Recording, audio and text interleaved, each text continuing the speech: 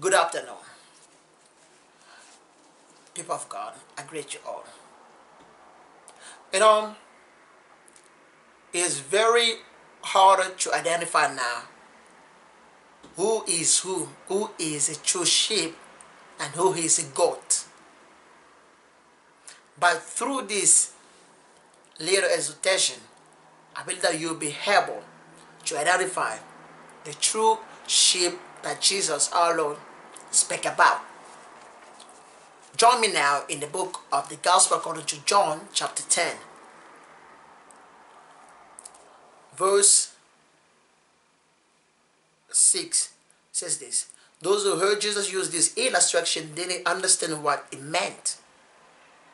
So he explained it to them. I tell you the truth, I am the gate for the sheep. All who came before me were thieves and robbers, but the true sheep did not listen to them. Yes, I am the gate. Those who come in through me will be saved. They will come and go freely and will find good pastures. Verse 11. I am the good shepherd. The good shepherd sacrifices his life for the sheep. A hired hand will run away when he sees a wolf coming. He will abandon the sheep because they don't belong to him and he isn't their shepherd. And so the wolf attacks them and scatters the flock. Verse 14, I am the good shepherd. I know my own sheep and they know me. Just as my Father knows me and I know the Father. So I sacrifice my life for the sheep. I have other sheep too that are not in the sheepfold. I must bring them also. They will listen to my voice, and there will be one flock with one shepherd. The Father loves me because I sacrifice my life so I may take it back again. Amen, the word of God. We're going to look at the fact of the sheep, or fact or characteristics of sheep. What are sheep? Not animal sheep. Sheep are best known for their strong flocking and following instinct. They will run from what frightens them and band together in large groups for protection. This is the only protection they have from predators. There is safety in numbers. It is harder for a predator to pick a sheep out of a group than to go after a few strays. Sheep have very good memories. They can remember at least 50 individual sheep and humans for years. They are also extremely intelligent animals capable of problem solving. That's a sheep. The topic of the today exhortation is safety in numbers. That's what Jesus wanted his disciples to look like, to be sheep, not goat. As we come from reading the characteristics of sheep, when a predator comes to attack them, they gather together forming a group, giving no chance to the predator to prey them. Unless if one stray away, that it will go after the straying one, but not those who are in group. But it's so astonishing to see sheep who are supposed to be united in love, but the very one that are splitting or devouring each other. Let's take a look of other verses and we're going to learn from them. 1 Corinthians chapter 1 verse 10. What does the Bible admonish us? Chapter 1 verse 10. The Bible says this. I appeal to you, dear brothers and sisters, by the authority of our Lord Jesus Christ, to live in harmony with each other. Let there be no divisions in the church. Rather, be of one mind, united in thought and purpose.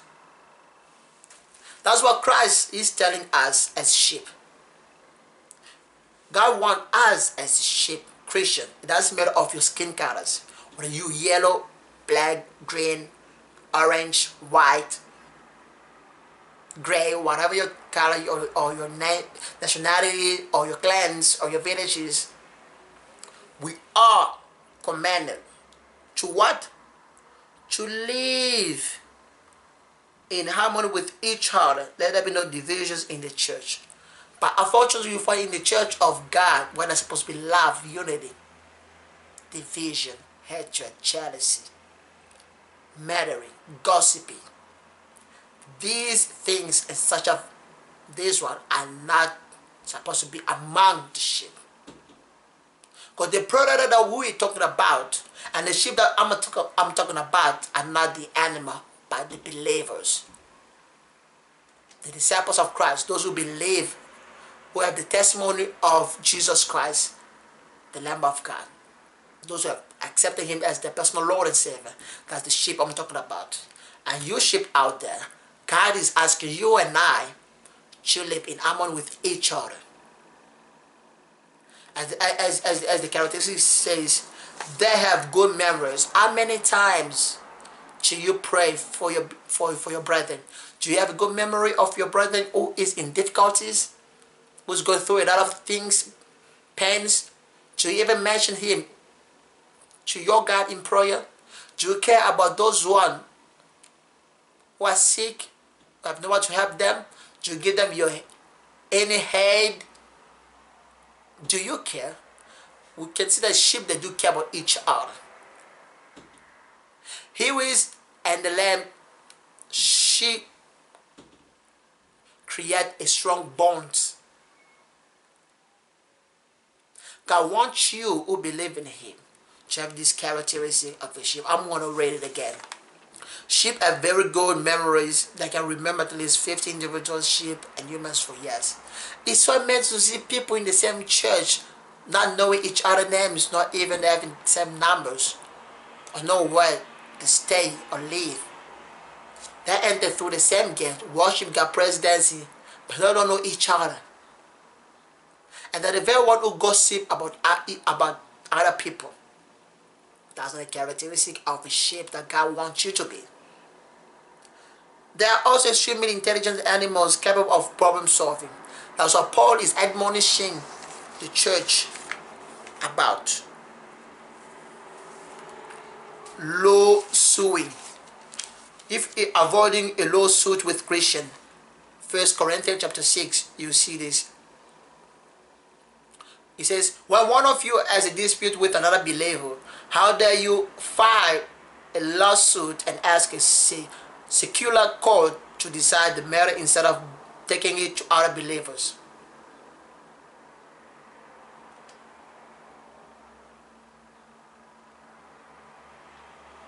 Verse 7 says, even to have such lawsuit with one another is a defeat for you. Why not just accept the injustice and leave it at that?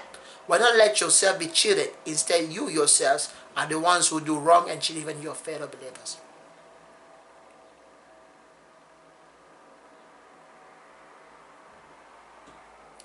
If you have legal dispute about such matters, verse 4, why go to outside judges who are not respected by the church?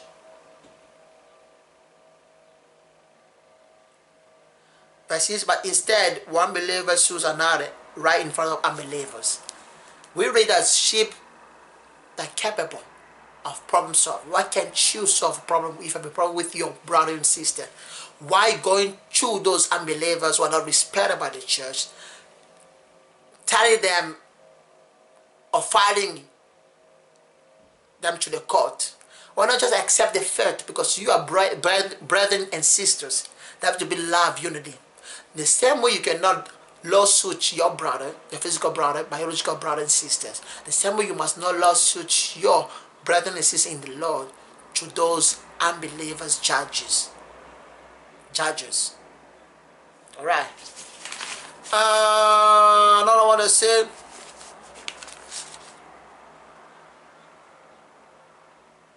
they will run from what frightens them and bind together in large groups for protection. This is the only protection they have from predators. There is safety in numbers.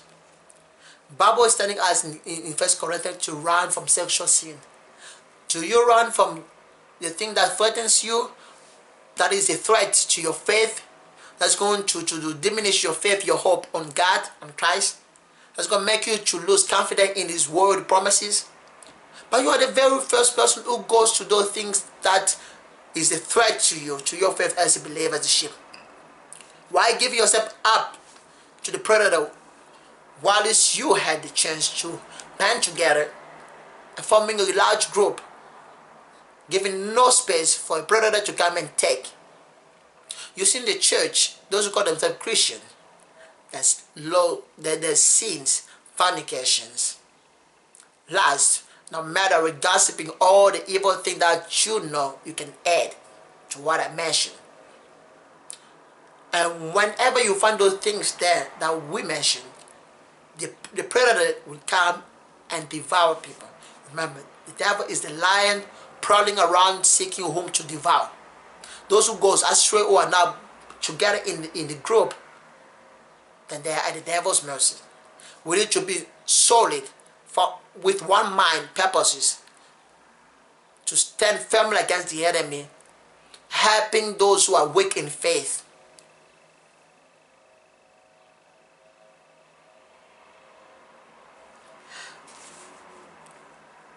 First Corinthians chapter 4, verse 5, the Bible says this.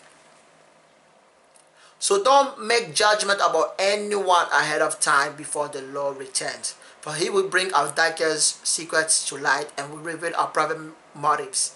Then God will give to each one whatever praise is due. Remember Matthew, do not judge others or you will not be judged. If we are truly brethren and sisters, as we always say that, why judging other people? If you used to do that, today I beg in the name of the Lord, stop making judgment to one another. But instead pray for one another. John chapter 17 verse 20, we're going to look at the prayer that our Lord made before going up to heaven. John chapter 17 verse 20 to 21, the Bible says this. I am praying not only for these disciples, but also for all who will ever believe in me through the message. I pray that they will all be one, just as you and I are one. As you are in me, Father, and I am in you. And may that be in us, so that the world will believe you sent me. Unity is going to prevent the enemy from picking the weakling ones. Harmony, love, peace, joy will stop the evil ones to threaten us, to kill us, or to devour us. By taking away love, harmony, peace, then you will be at the devil's mercy. You will be his prey. I'm going quickly. 3 John 10:11. There are a lot of verses, but I'll just pick those verses to edify the people of God. 3 John 10:11. Bible says this. When I come, that is John who said, I will report some of the things he is doing. Who's that? Josephus.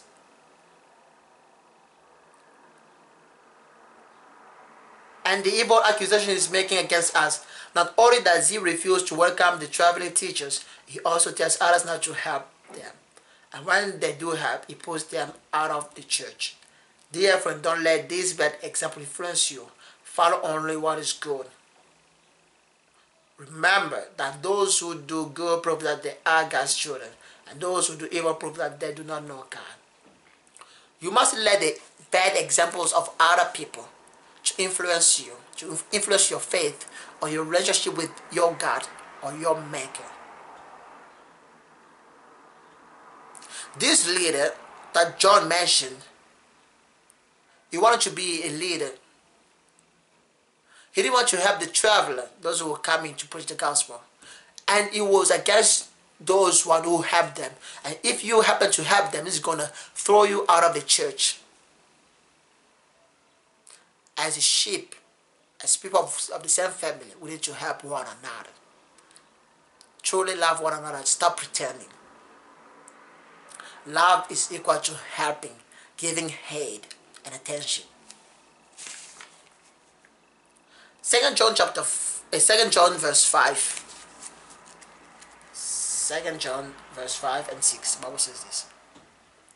I am writing to remind you, dear friends, that we should love one another. This is not a new commandment, but one we have had from the beginning. Love means doing what God has commanded us, and He has commanded us to love one another just as you heard from the beginning. Love your neighbors, love your enemies, your foes, pray for them. Ask God to bless them, do good to them. Especially to those who are in the household of faith. Remember what Galatians is telling us. Never cease to help those who are in the household of faith, your fellow brethren or sister in the Lord. Alright. 1 John chapter 5 verse 16. 3 John chapter 5. 1 John chapter 5 verse 16. The Bible says this. If you see a Christian brother or sister sinning in a way that does not lead to death, you should pray and God will give that person life. But there's a sin that leads to death, and I am not saying you should pray for those who commit it. Once your brother is living in sin, in distortion, is living according to the flesh, do not spread it out, but pray, ask God to help him. But there are sins that lead to death, which we are not allowed or permitted to pray. But for those sins that do not lead to death, we have to pray, ask God mercy to be upon those people.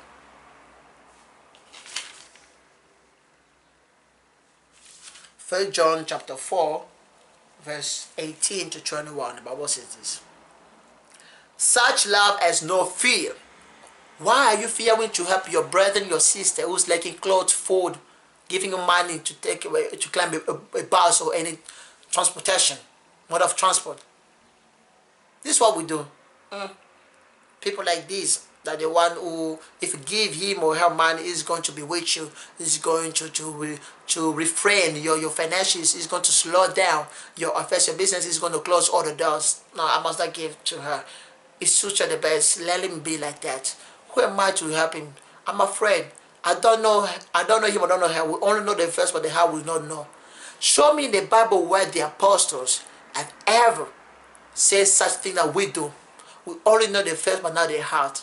I cannot help you, not even give you my money or food, for fear that is going to bewitch me. It's going to split us apart. It's going to sow division, dispute in my family. So I cannot accept you, no welcome in my household. Come on. What kind of behavior is this? This behavior is not from God. Show me where Christ has ever thought, helping this leper man, it's going to cause me trouble. My ministry, the anointing is going to go out. It's going to ruin my reputation. Maybe, what if, who knows, what if he's a wizard or a sangoma or a witch? I'll be in trouble. I better leave him. No. Be a good Samaritan. Help those who are in need. Do not refrain from those who ask from you. Alright? Because if our Lord Jesus Christ never did that, why are we doing it? We become holier than God, who is more holy, who knows everything. Love regards not the face, nor the background of the person. Love contains no fears. Love contains no second thoughts. So if I give you, what will you do? Maybe it's going to take it to the cultism stuff, to the temple, and do the incarnation, invoking the spirit of poverty, the spirit of sicknesses to attack me. That's not what God is telling us. Let's continue. Because perfect love expels all fear. Which means your love is not yet perfect. That's why you are fearing to help people. Give them your money, food, welcome them in your house. Even pray for them. For instance, sending them with their scholarship. Attaching them. If we are afraid, it is for fear of punishment. And this shows that we have not fully experienced His perfect love. We love each other because He loved us first. If someone says, I love God but hates a Christian brother or sister, that person is a liar. For if we do not love people we can see, how can we love God whom we cannot see? And He has given us this command. Those who love God must also love their Christian brothers and sisters. You who used to live in this way, hating one another, your brother and sister, because he or she has harmed you someday, you stop praying for her. You stop seeking God's mercy for him. You stop giving people money. Because of the testimony, the nurses report that people spread that I have helped a certain lady on the street, and this is what turned out to be. She bewitched me, this and that. I used to, hey, I will no longer help those people in the street. I never give them a man, not even welcome anyone in my house. Not even give them food, not even give them my clothes, for fear that they're gonna bewitch me. Using whatever item that I give to them to block me, to imprison me in the realms. No, that's not the mind that God wants us, His sheep, to have. So whatever you are, I'm gonna pray for you, asking for God's mercy. But before that, you must first of all repent of your sin. Each of you out there, you who used to live in fear, in doubt, in hatred, in jealousy, in anger against your fellow Christian brothers and sisters, those in the same church, in ignorances, you who used to be boastful, please repent.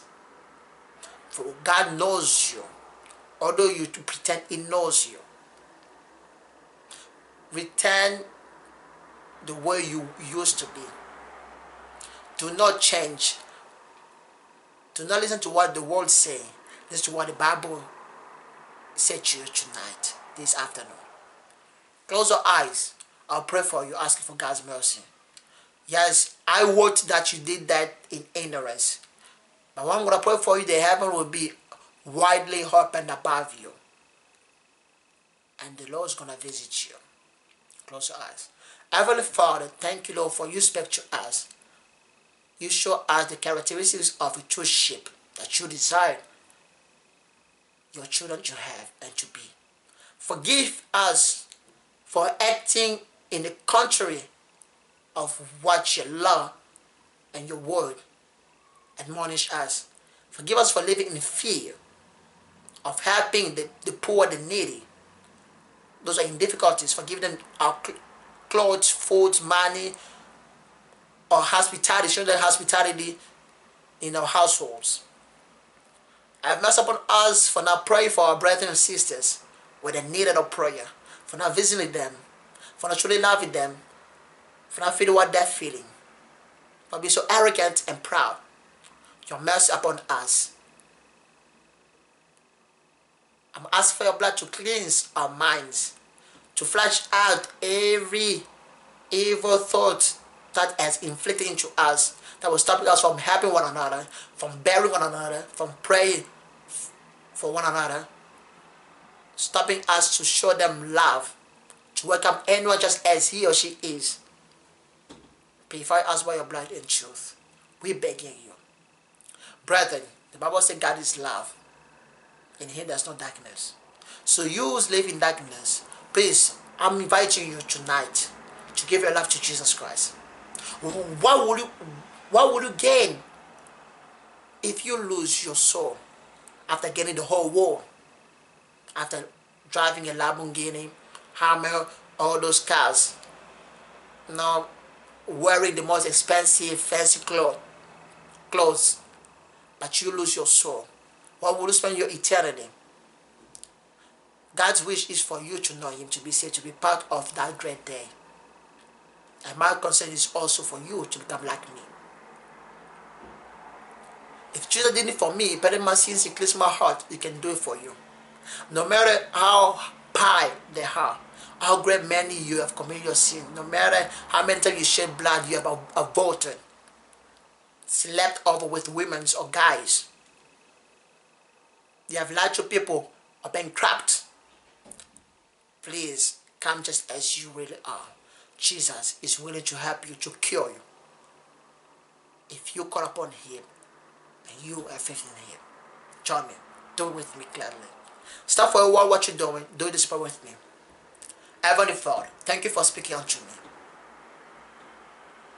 You demonstrated your love toward me in this, that while I was still a sinner, in enmity with you, Christ died for me. He took all my sins, my pains, my diseases. He gave me His peace, His salvation, His love. Before my heart, my thought, my minds, today I surrender all unto you. I'm accepting you as my personal Lord and Savior. Come and reside in this heart of mine. Take full control of me.